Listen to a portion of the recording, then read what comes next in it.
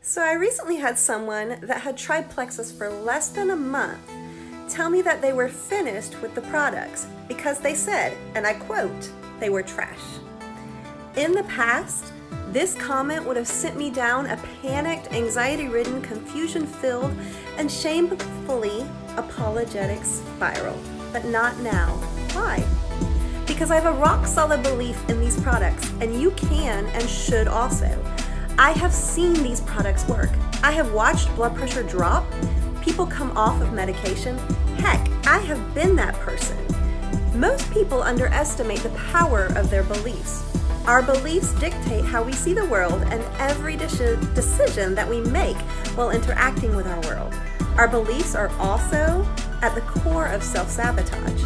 So when we have doubts in our beliefs, our unconscious will work hard to sabotage any conscious effort that we make. And everything you do will seem like a chore or like work.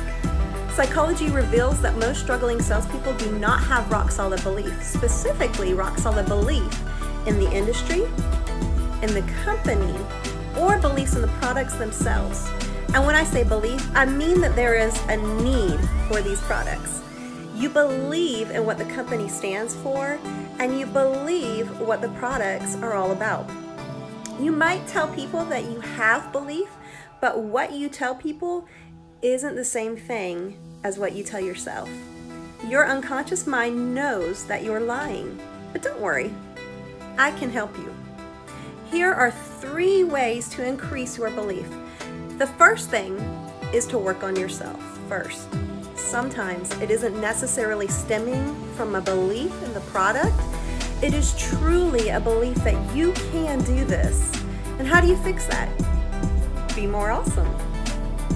A part of you knows that what you've been pitching isn't quite good enough. Your effort has been subpar. So go fix it. Listen to your intuition. Once your unconsciousness agrees that you and your product are dynamite, get back out there. What's the alternative? To give up altogether? Do you really want that? That leads me to number 2.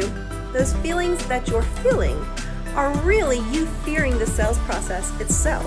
And how can you fix that? Make sure that you're participating in trainings. Watch videos on YouTube. Ask your upline for messages that they're using and then make them into your own. No one is good at everything in the very beginning. The final solution has to do with you trying to ignore the last 2. You've realized that you don't quite believe in your industry, company, product, or in yourself 100%. How do you get past this? From this day on, make sure that you remain consciously aware of the products that you offer. Communicate your true beliefs about what you're selling, and you can do this by really researching the products and the company itself. If you have doubts or questions, find the answers.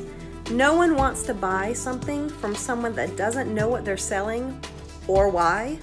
And if you don't know the answer, be honest and then go find it. I hope that these tips help. My number 1 suggestion, though, is to be consistent with the process. When you're consistent with the process, everything else will follow. Have a good day.